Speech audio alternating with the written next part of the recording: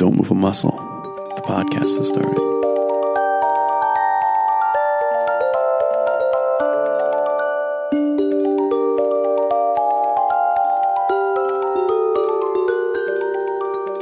Hello and welcome to Podtrificus Totalus, a new Harry Potter read-along podcast.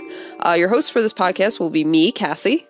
And me, Joe. With this podcast, we're aiming to basically share our love of the Harry Potter series with each other and whoever deigns to listen to this podcast. So we're going to be going through the series chapter by chapter, book by book, until we reach the end or we run out of steam. No, hopefully we'll reach the end. Hopefully. Yeah, I'm intending to. Might take a while. It will, yeah, definitely. I mean, we haven't quite figured out our release schedule yet, but depending on what that is and if we're going chapter by chapter, this could potentially be a several years venture.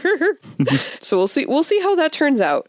Our policy on spoilers for this podcast, like I said, we're going to be discussing it chapter by chapter, but we both have read the series before, and we'll get into our experiences with the series in a little bit. But we both have read the series before, so we're bringing that knowledge of what happens later on into this discussion, of course, but we're going to try to limit ourselves to the chapter at hand. Yeah, so if you're just reading it along with us, you won't, well, hopefully you won't have anything spoiled.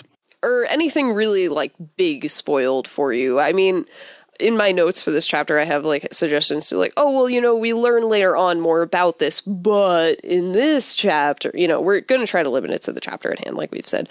So we hope that you'll, at best, read along with us, or at least share in the experience of the awesome series, regardless of your experience level with the series. We're assuming that 20 years out from the release of Philosopher's Stone, and with Harry Potter as part of kind of the cultural zeitgeist now, that you at least know the basic structure of this, that you have some awareness of the movies or books as you're entering this podcast. Otherwise, why are you listening to a Harry Potter podcast? But, you know, if you're new to the series, we think that there'll be something here for you without it being too terrible for you in terms of spoilers. So we do think we should start by talking about our experience levels with the books. I have been reading the Harry Potter series since I was a child. Like most people in this generation, I was introduced to them at a very young age. I think I read the first book when I was 6 or 7. Actually, I never did read the first book. Well, I did read it later on, but I started with the second book because I watched the first movie, which came out in 2001. That sounds right. I want to say. Yeah, so I watched the first movie, and then I read the second book, and eventually I looped back around and read the first book. But yeah, so I started reading them when I was 6 or 7 in second grade. Yeah, and it's just been a love of mine ever since then. I read them obsessively as a child, and just kept rereading them because the entire series was not out at that point. And even when the entire series was out, I kept rereading them. And it's just been one of those things that if somebody mentions it, you know, you can launch into that huge discussion, and that I just feel the need to share that obsession with other people, which brings us to Joe. I watched all the movies well before I read the books. I read them for the first time last year. A year or two ago. I don't... Yeah. Time is a year and a half complicated. So this will only be my second time reading them through. But I love the movies, and they make a lot more sense now with the books. Yeah, I think that the second read-through of the Harry Potter books is a lot of fun. I mean, granted, you were coming into it with already an awareness of, you know, the major plot points and everything, but I feel like the second read-through, you're really picking up on things that you maybe didn't pick up on before. Mm-hmm. Yeah, it's a series that bears rereading very, very well. Some books, once you know what's going to happen, that initial, like, excitement and shock value is gone, and then it's functionally meaningless to you, but the Harry Potter series is really rich, and there's no better way to discover that than by painstakingly and obsessively reading it chapter by chapter. Which brings us to chapter 1, The Boy Who Lived. So obviously we're going to be hitting on the plot details of each chapter. We'll provide a summary of each chapter before we go. I am also going to be pulling information from a book I've had since before Order of the Phoenix, the book came out. It's called The Ultimate Unofficial Guide to the Mysteries of Harry Potter. I bought it as a wee child. Well, I didn't buy it because I didn't have money then because I was a child. But I bought it as a child. I found it in Borders bookstore, which already dates it. And it goes through each chapter and just picks out little things, adds little details that people like me would find interesting. It's, like it says in the title, an unofficial guide. It was published by a fan under the Wizarding World Press. I'm pretty sure it's a pseudonym because it says that the author's name is Galadriel Waters. So probably not her real name. I've been unable to find anything about this person that isn't related to this book. I would love to find Galadriel Waters one day, though, because I definitely credit this book with kind of my love of literature and like slowly and painstakingly reading literature and focusing in on details and researching it because I just find it fascinating. But yeah, it's an awesome book. I checked earlier and I saw some copies on eBay, so I recommend picking it up even if it only goes through Goblet of Fire. Yeah, so we're going to be pulling some details from there, and I'll, of course, credit Galadriel when we do that, which I love because it makes me feel like I'm, going to Lothlorien to consult Galadriel rather than just opening this old tattered book. All right, so like I said, we're going to be talking about Chapter 1, The Boy Who Lived, and we're going to give Joe the floor to provide a summary of the chapter for us. Okay, so it focuses on Mr. and Mrs. Dursley. Mostly Mr. Dursley, who goes to work at a drill factory and hears some weird stuff from some weirdly dressed people about the Potters. He goes home, checks out the news, and there have been owls and shooting stars. So he talks to Petunia, Mrs. Dursley, about her sister and her sister's son. Then we get to see Dumbledore arrive and talk to the tabby cat that's been hanging out around number 4 Privet Drive, who turns out to be McGonagall. Hagrid shows up and drops off little Harry, and they leave him on a doorstep overnight. Yeah. Which is some questionable decision making. We'll definitely get to that. So the easiest place to start is the beginning. I really wanted to read the first few lines of the chapter just for reasons. And they read, Mr. and Mrs. Dursley of number 4 Privet Drive were proud to say that they were perfectly normal. Thank you very much. They were the last people you'd expect to be involved in anything strange or mysterious because they just didn't hold with such nonsense.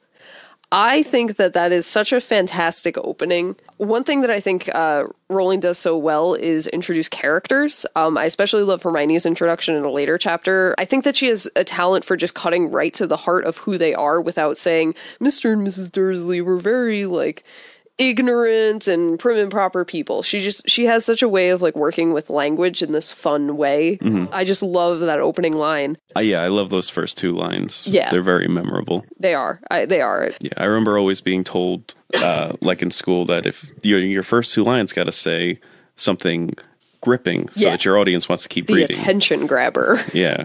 Especially because it presents that strange or mysterious thing, which is a nice little thing that Rowling does, and we'll get to that at the end, how she moves you from kind of the real and the grounded thing to the magical. Yeah. I also found the description of Petunia really funny.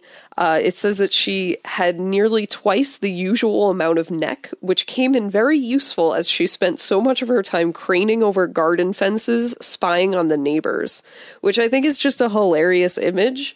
Mm-hmm. It's a great image, too, because it really just puts in your head, this weirdo family. Yeah, it gives you the typical, what is it, Meet the Smiths? Or Keeping Up with the Joneses? Keeping Up with the Joneses. Yeah, always spying on the neighbors, seeing what they've got. And yeah. Their entertainment is other people. To consult the ultimate unofficial guide to the mysteries of Harry Potter a little bit, they break down the characters' names really well. So I've some points here about Petunia. Petunias represent anger and resentment, and we see a pattern of J.K. Rowling kind of naming her characters after flowers really often. So Petunia, anger and resentment. Lily, on the other hand, who's of course Harry's mother and Petunia's sister, represents purity or fragility traditionally. To what level J.K. Rowling intended those connections, we don't really know. I did find a note from J.K. Rowling that she chose the name Petunia because as a child, when she played make-believe with her sister, she would give the name Petunia to unpleasant, mean female characters for some reason. That was just her go-to name for Petunia, so I guess when creating this character, she's it's got to be just Petunia. Keep the trend. Yeah. So I thought that was a cute little detail. Why the name Petunia? Who knows what led her to that as a child, but I like that little story. She said that the name Vernon didn't have any particular story behind it. Just she said it sounds like an unpleasant name. Yeah, it leaves a weird taste in your mouth. It does, yeah. Speaking of names and referring to things, Vernon at one point refers to Dudley as Little Tyke. That bothered me. Made me think that the Dursleys are probably the type to say boys will be boys. Yeah, probably. But, I mean, you kind of have to if you've got that son. I mean, you don't have to. But that kind of implies that Dudley just dropped out of the sky like that.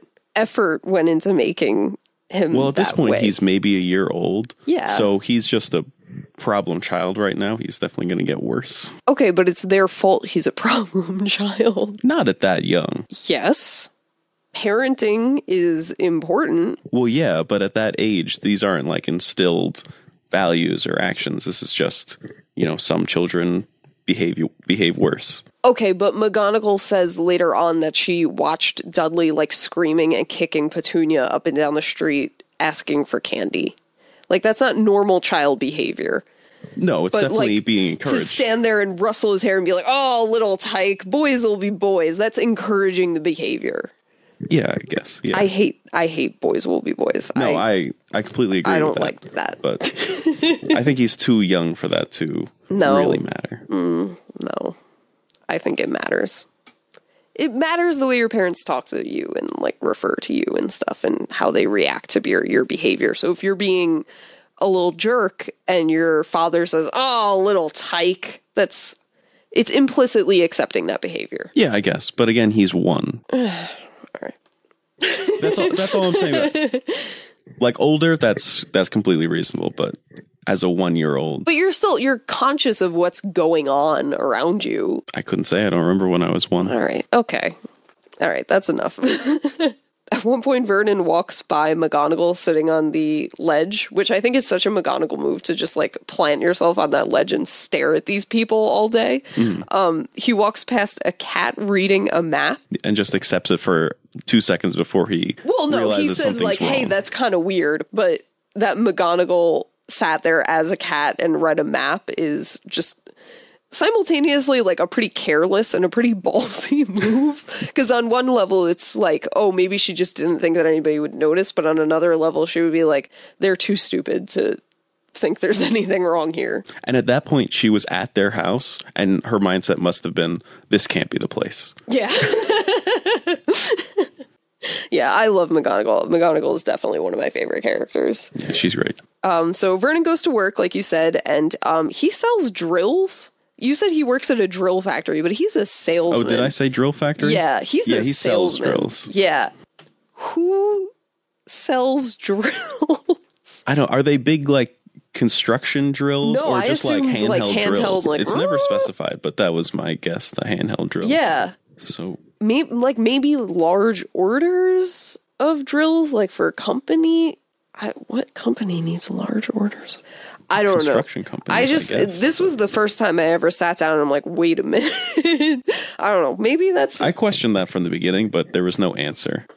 I mean, and there doesn't need to be an answer because that's just such a minute little detail, but I don't know. I've never heard of a drill salesman. Yeah, the only important part is he's a salesman. Yeah, which definitely has certain connotations to it.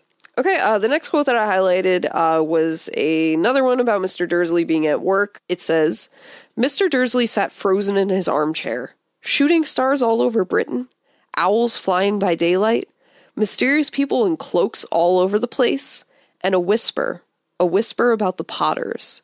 I highlighted that because I think that J.K. Rowling wrote that to put on the inside of a dust jacket.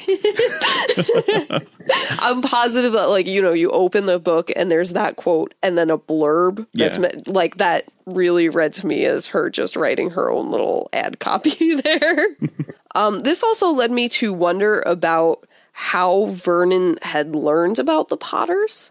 Because obviously Petunia grew up with Lily and knew she was magical from a young age, but Vernon kind of walked into this world. And I wanted to know the story behind that because, I don't know, it's interesting.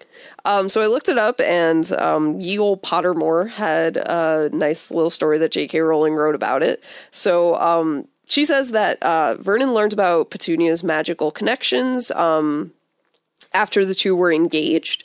They met through work. Petunia was like an office employee and for some reason fell in love with Vernon. After they were engaged, Petunia came clean one night in Vernon's quote-unquote dark car after a date. It gets weirder. Vernon, and this is a direct quote, told Petunia solemnly that he would never hold it against her that she had a freak for a sister, and Petunia threw herself upon him in such violent gratitude that he dropped his battered sausage. Battered sausage? That sounds like maybe a corn dog? Yeah, so maybe he was eating a corn dog, but I have a lot of questions about this. I don't know. I read that and I'm like, this has to be some kind of euphemism here. He dropped his battered sausage? That's a euphemism? I don't know. It just read as weird to me. They're like sitting on a hill overlooking a little like fried food shack in their dark car after a date. I don't know. That reads as... Well, yeah. I don't know. I give Vernon a little bit of credit there because he wasn't as big of a jerk as he could have been. The reason I researched this was that, like, picturing this in my brain, if Vernon had heard that from Petunia, I imagine he would have just been like, nope, I'm out. Nope. No more. Well, I'm sure when she explained it as like, I am completely against this. This is not. Yeah, I mean, the fact that he says like freak for a sister, and that's like direct Petunia's words. Mm-hmm. She definitely did frame it in a very particular way. Yeah, I would love to hear that very slow, drawn out conversation of like. So listen, I don't know if you know about my sister. I've avoided you meeting her for a while, but the wedding's coming up. There were some other good little tidbits in there, in that Pottermore article about the wedding. After Petunia told Vernon, Petunia and Vernon met with Lily and James before the wedding so that they could all meet each other. It went badly. It says the relationship nosedived from there, as in the relationship between these two couples. What a surprise. It says, James was amused by Vernon and made the mistake of showing it. Vernon tried to patronize James, asking what car he drove. James described his racing broom. Vernon supposed out loud that wizards had to live on unemployment benefit. James explained about Gringotts and the fortune his parents had saved there in solid gold. Vernon could not tell whether he was being made fun of or not and grew angry. The evening ended with Vernon and Petunia storming out of the restaurant while Lily burst into tears, and James, a little ashamed of himself, promised to make things up with Vernon at the earliest opportunity. It says that they never really made up. The wedding happens and James and Lily were there, but not in any kind of like official capacity. Lily wasn't a bridesmaid. But it does say that Vernon refused to speak to James at the reception, but described him within James's earshot as some kind of amateur magician. I found all of that hilarious. Like, I mean, James's comebacks were definitely a little more witty, but Vernon's was... That was real. That's pretty great. Yeah, I have to give him a little bit of credit for that one. On the note of Vernon, we got to talk about Vernon a lot, actually, in this chapter. The whole thing is it's so much about Vernon. Vernon. That is a bit of a Freudian slip. So another line that I pulled out from the chapter about Vernon was that Vernon was hoping he was imagining things, which he had never hoped before because he didn't approve of imagination. I thought that was interesting when I heard it, or when I read it. You could have been listening to the audiobook. No. Okay. I don't know if they have one. Okay. There is. I think Stephen Fry reads it. I don't know who that is. Okay. You'd know if you heard his voice. Or at least you'd be like, yeah, I've heard that voice before. Okay. Okay. Yeah, but... Yeah. What was the line again? He hoped he was imagining, which he'd never hoped before because he didn't approve of imagination. Yeah, that would directly coincide with him hating magic and anything weird. Oh yeah, it's to an definitely extreme extent. It's definitely some solid characterization there. A+. I don't know. It made me laugh. I liked that. No, it was definitely an entertaining line. You have anything else to say about Vernon, Petunia, and the Dursleys, or can we move on to Dumbledore, McGonagall, and friends? Now. Were they hoping their child would have a normal sized neck if we've got one without one and one with two? Yeah, just like let's hope it balances out. Yeah. Yeah, I mean, like with me and you, like I'm short and you're like way too tall. So ideally, like it'll balance out. I'm not sure if genetically that's how it works, but we'll see. Yeah, I mean, we'll see. Anything can happen. Yeah, so we'll move on to McGonagall and Dumbledore and all of them, because that's the more fun part of this chapter. Not to say that the Vernon stuff isn't fun, because I think there are some really good lines in there, but the Dumbledore, McGonagall, Hagrid stuff, unless you have more. One last thing would be the wizard hugging Vernon that was good. Just great. Yeah, I like that. Like, he hates everything weird. He hates strangers, and this weird stranger comes up to him and then hugs him. Have you ever been hugged by a stranger? Yeah, mostly children, but... Okay. Have you ever hugged a stranger? I mean, by the time I'm hugging them, I guess they're not a stranger. I don't know. I feel like I've never been a big hugger. Like, we don't really hug in my family or have physical contact or affectionate. I'm definitely a hugger. Yeah, you're a good hugger. You give good hugs. Okay. I don't know. I'm like trying to think of all the people I've hugged in my life, and it's like you and I don't know, like grandparents. It's a long list. I know. All right. Yeah, I've definitely hugged strangers. Okay. Well, I hugged Moana at Disney World. Yeah, you did. That was weird. Was it though? I felt bad because I was sweaty.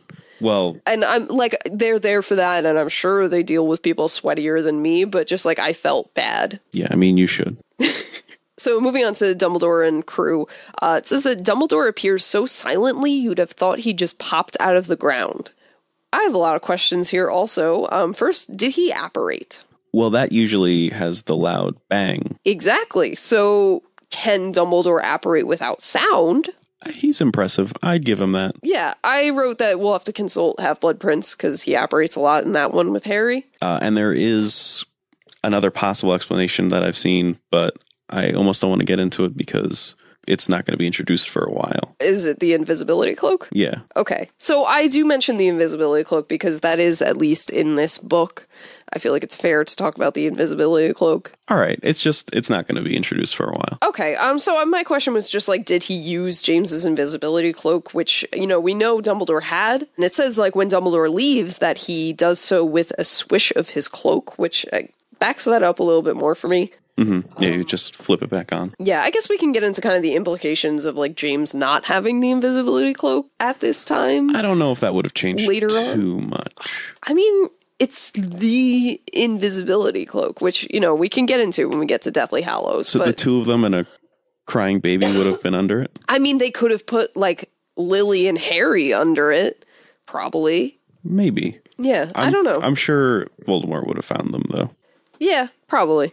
I just thought it was interesting. Yeah. How does Dumbledore get there? Because, we have kind of established rules for how people travel in the magical world, and Dumbledore seems to be able to do it silently. So, it's just interesting.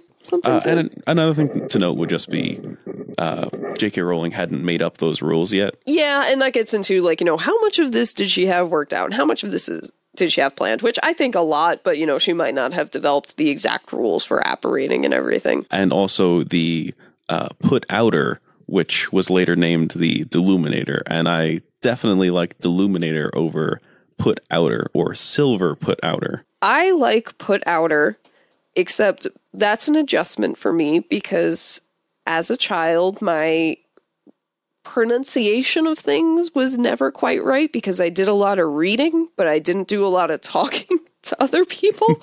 So, I would know these words and I would have ideas in my head about how they were pronounced. But, come to watch like the Harry Potter movies, I would realize like, that wasn't right, and have to adjust accordingly. And I feel like there's a really good example of that, but I just can't think of it. Is it Accio or Accio? Or Accio. Accio. Accio brain. Yeah, I think I was saying Accio or something. You've been saying Accio for a really long time. Or no, it was fun. Accio. I've been saying Accio. But all right. Well, still, it's wrong.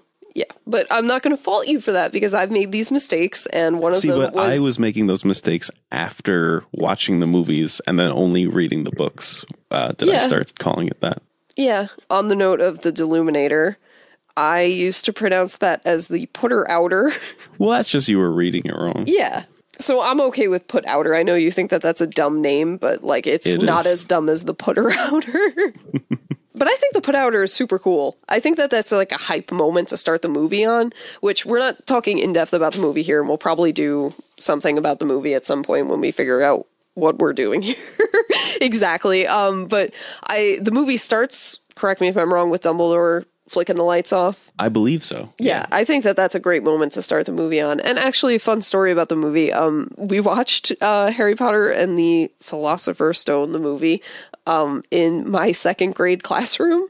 It was like raining one day for recess, and the movie had very recently come out. We had one of those pirated copies of movies that, you know, had probably still were in theaters, where some guy just took a video camera and filmed it, and some idiot bought a VHS tape of that because it was 2002.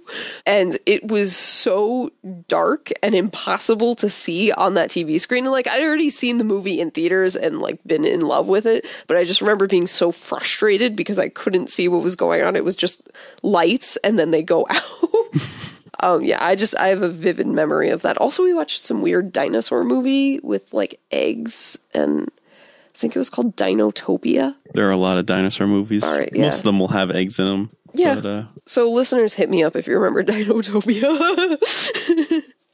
Yeah, so we were talking about the put outer. Do you have anything more to say about the put outer other than you like that it's called the Deluminator instead? It's just a fancier name. Yeah, it is a much fancier name. I'm all about the common folk here. So I think put outer is all. Well, the way she puts it in that chapter, it almost seems like that was her vaguely explaining it. Yeah, that's true. Not That's a good necessarily point. the name of it. Yeah, because if she says Deluminator, a 6-year-old is going to be like, well, I don't know what that word is. Because it's not a word. No. So Dumbledore appears. He turns off all the lights. Dumbledore's nose is very long and crooked, as though it had been broken at least twice. My question there is, who do you think broke Dumbledore's nose and why? Well, I mean, I know, but... Is there, like, an official reason for that? Aberforth broke his nose in a fist fight. Oh. Okay. Aberforth is Dumbledore's brother. That's not a spoiler, I don't think. That is. No, that's his name. It's just, okay, Dumbledore It's has just a brother not named- mentioned at all. He has a brother for the next 5 books. Okay. I don't think that's a spoiler. I think that's okay. All right. Well, no, I didn't know that it was Aberforth. Well, I'm sure I knew it in some level of my brain, but it just wasn't at the surface. Well, I mean, it's mentioned specifically he broke it once. So, okay. But if so he broke it twice, who else? Yeah. Maybe, I mean, they were brothers. They could have fought a couple times. Okay. McGonagall says that she must have passed a dozen feasts and parties on my way here. And I want to stop here for a moment to do an imaginative exercise and picture Professor McGonagall at a party. No. Maybe as the cat. She's the party cat. Yeah. She'll hang out by the punch bowl until she gets drunk enough to change back into a human, do some dancing. I don't know about that. Well, I mean, 10 years ago before she lost her figure. Well, 10 years before the rest of the book starts, maybe she'd be a little looser. Yeah, she was actually a little looser. What? Well, not as uptight. And you yelled at me for the battered sausage. All right, maybe we should move on. Maybe. In the interest of being child friendly, which has disintegrated. Again, we can edit. I stand by that interpretation. Let's see, I got another quote. Dumbledore says to McGonagall, "You flatter me," said Dumbledore calmly. "Voldemort had powers I will never have." And McGonagall responds, "Only because you're too, well, noble to use them." I think this is important for a lot of reasons. Important because of what we later learn about Dumbledore's past, which we're not going to get into. I gotta try to watch myself there. But within the context of Philosopher's Stone, I think that the word or at least the idea of being noble shows up quite a bit. Yeah. Yeah, and in Bravery, I think are just kind of reoccurring characteristics that show up in the series that Rowling definitely places a lot of stock in. That I'm sure at some point Harry is described as noble, at some point he is definitely described as brave, and I like that idea of nobility in these books, that like being good is a matter of nobility. It's not about, just adhering to the good here. It's about, knowing the good and the bad and having that power and using it right and using it well and using it nicely. Yeah, it's not just obeying the rules. Yeah, which definitely begins to loom large within the series. So I think that this quote is really cool for introducing that kind of theme very early on. Yeah, whether it's intentional or not. Dumbledore says to McGonagall, "The owls are nothing next to the rumors that are flying around." I think that's an awesome pun. It flew by me. That's horrible. Don't do that. Yeah, that just made me laugh. And I think this is a good time to once again consult Galadriel about the etymology of Dumbledore's name. His first name, Albus, is Latin for white, a tribute to his silvery hair and beard. According to a JKR interview with Lindsay Fraser in Conversations with J.K. Rowling, his last name comes from an Old English word bumblebee, which JKR said that she chose because she likes to think of him as always on the move, humming to himself. I like that picture. Yeah, that's kind of adorable. Yeah, I think that's cute. And because I don't have another good point in my notes to bring this up, I'm going to toss McGonagall's etymology in there as well. Once again from Galadriel, our best friend. For Minerva McGonagall's name, JKR uses alliteration. You should know what that is. Minerva is the Roman name for Athena, the Greek goddess of learning, wisdom, war, and crafts. That sums her up nicely. It fits. Athena also just happens to have a famed reputation for morphing herself and others into clever disguises. Her symbols are the owl and the olive tree. We can assume that Minerva McGonagall is intelligent and a formidable opponent, and she is likely to be proud of her clan.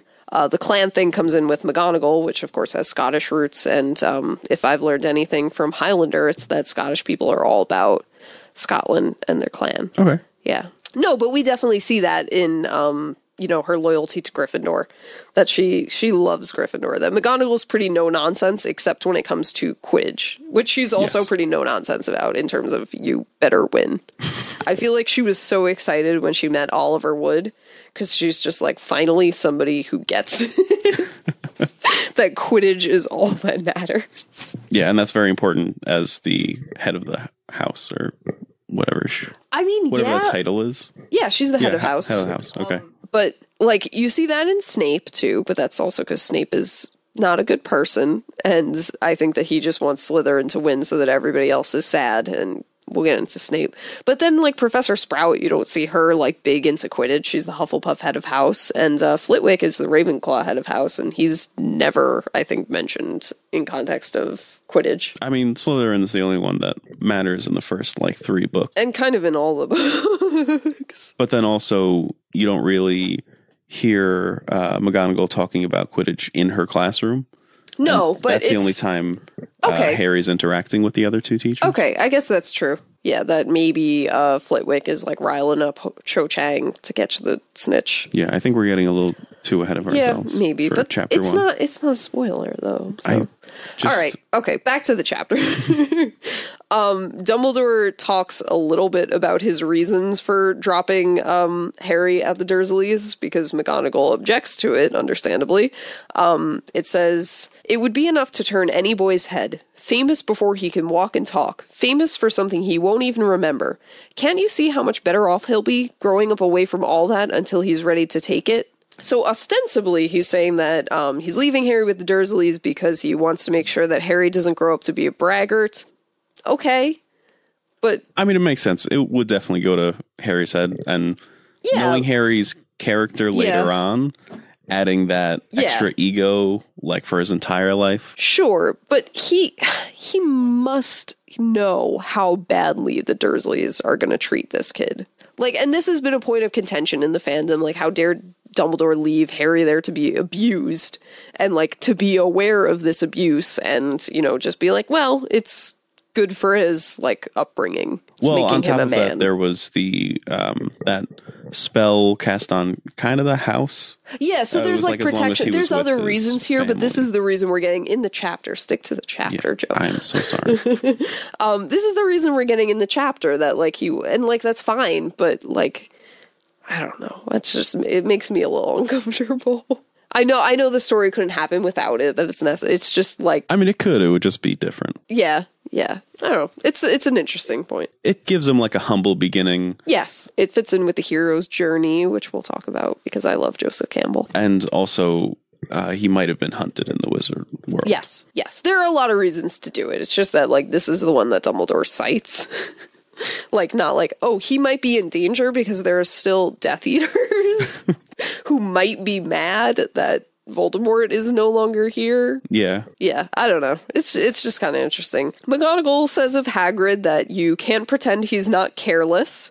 I think that's an important little bit but he's good-hearted. He is good-hearted. I love Hagrid. But a lot of this book depends on Hagrid being careless. Yes. But it's so sweet. I think I love the relationship between Dumbledore and Hagrid, ignoring that Dumbledore is like, hey, come work for me and live in this little shack, because that's like the perfect situation for Hagrid. But like there is some weird classist stuff going on in there. Yeah, but I love the relationship between Dumbledore and Hagrid. I think that it's adorable, and I love that line of McGonagall saying like, you trusted Hagrid with this, and Dumbledore just says like, I would trust Hagrid with my life. Yeah. Like I love that. I think that's adorable, and I think Hagrid's adorable. I love Hagrid. I love Hagrid. But speaking of Hagrid, when Hagrid lands on Sirius Black's motorbike, which I like that they mentioned Sirius there. We'll get into Sirius in a while. But I like give that. It a year or two. I like that little bit of continuity there. So Sirius lands on Hagrid lands on Sirius's motorbike with baby Harry in tow, and Rowling describes Hagrid as you're supposed to do when you introduce a character, and says his feet were in their leather boots like baby dolphins. How big is a baby dolphin? That's like, not that seems my like... question. I want to know why baby dolphins. What about Hagrid's feet is like a baby dolphin? In their leather boots. It's some dolphin leather right there. Oh, I didn't think he wears dolphin leather. Hagrid dresses exclusively in dolphin leather. I don't know. It's just like... He just like zips up the fin instead of ties them. It's really uncomfortable to picture baby dolphins in boots and Hagrid on top of them. Well, obviously that's not what she meant, but... I don't know. They were just, That was one of those lines that I'm big. just like, did I read that correctly? Are baby dolphins large? Are baby dolphins known for being large enough that this line makes sense? Well, that's the weirdest part about it. It's like I couldn't exactly tell you how big a baby dolphin's supposed to be. I'm guessing like 2 feet, but that's a complete guess. That's a mildly educated guess. But you understand why this is unnecessary.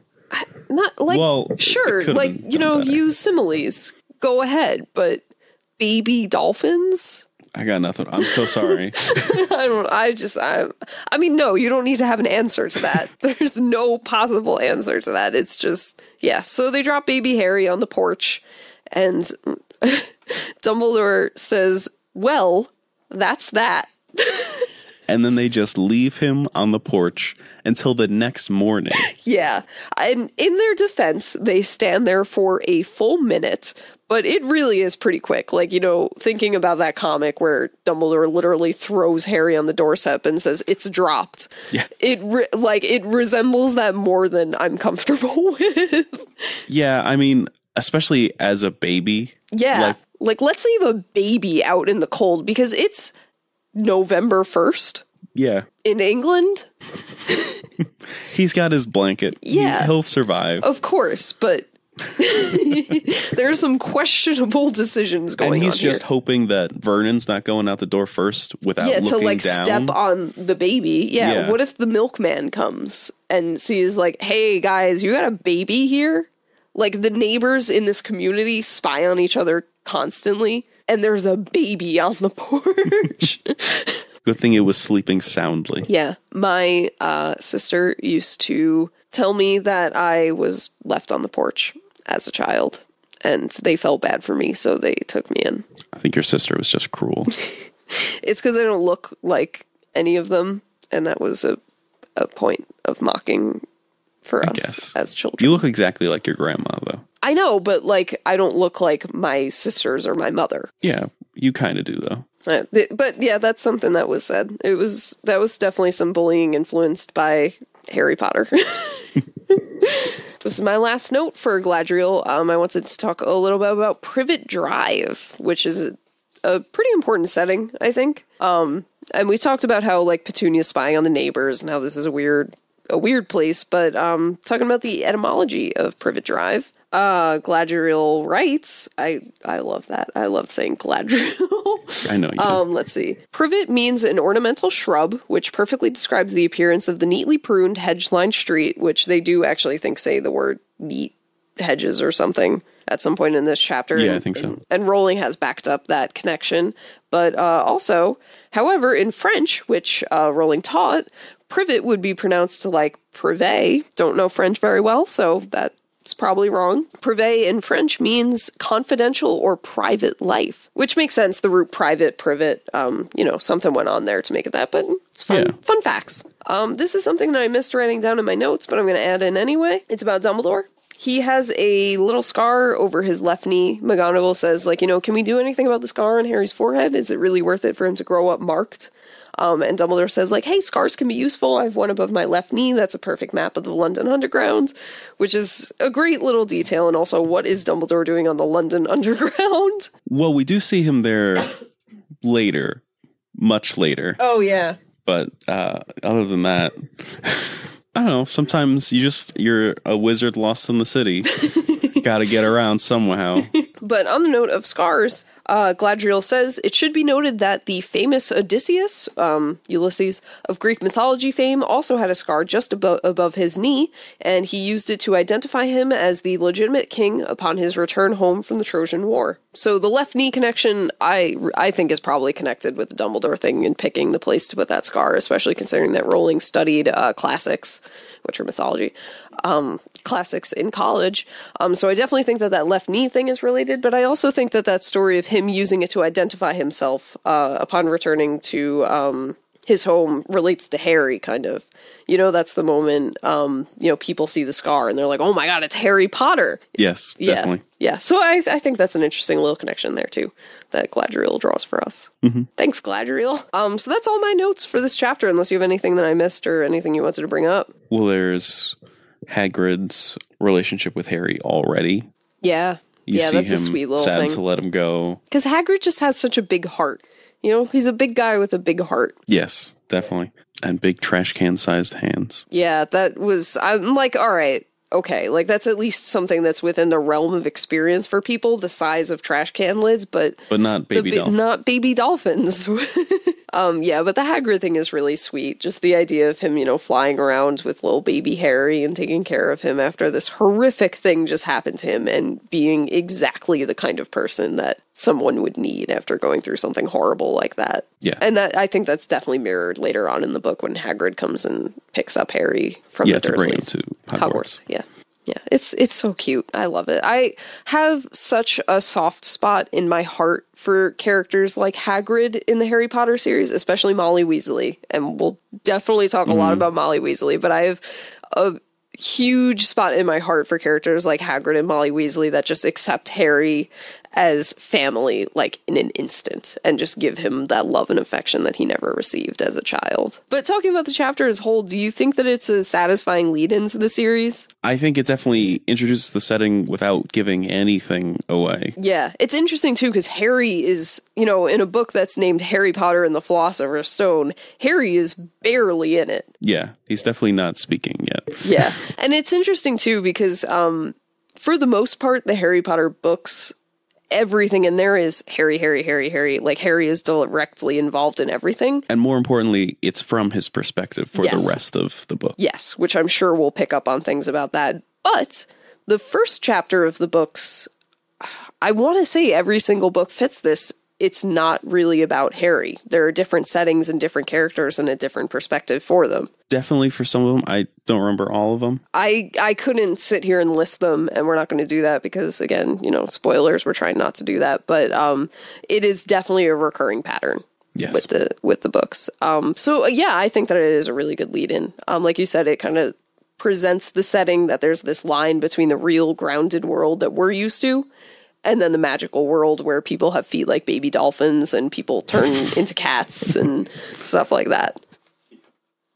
And I think that it has a good level of like mystery and intrigue with the way that the chapter ends, that, they drop Harry and they just all go their separate ways. They go their separate ways, and you're left to wonder, like, okay, how do these characters come back into Harry's life? What happens to Harry? I think there are a lot of really good questions that keep you moving throughout the series, because that's something that we have to be aware of, that this is children's literature, and it can be hard to get children to read. So a book like Harry Potter that gives that kind of, like, taste of what's to come and really kind of propels them along, I think is really great, and I think it's a great job on Rowling's part, and a reason, one of the many reasons that these books are so beloved. And also, that whole chapter, they didn't once say wizard or Hogwarts. Really? Yeah. I mean, I believe the Hogwarts bit, but I didn't know wizard. That's interesting. Yeah. I guess it makes sense because, the Dursleys aren't going to say the word wizard. They're going to say, like, weirdos or freaks or stuff like that.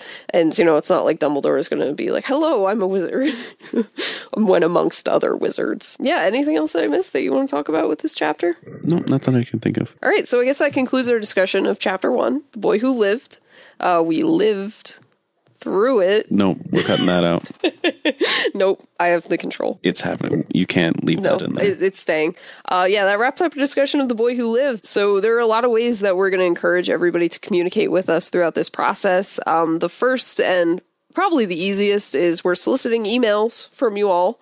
You can send us corrections or expand on something that we brought up that we just don't have the knowledge or the Google foo to discover on our own. You can ask us questions. Google foo? Google foo, like Kung Fu, except you never heard that before? Not at all, no. Okay, well, you can ask us questions either about like our reactions to certain things or, little details that you can't figure out by just Googling it. There's a lot of there on Google. We're not very smart.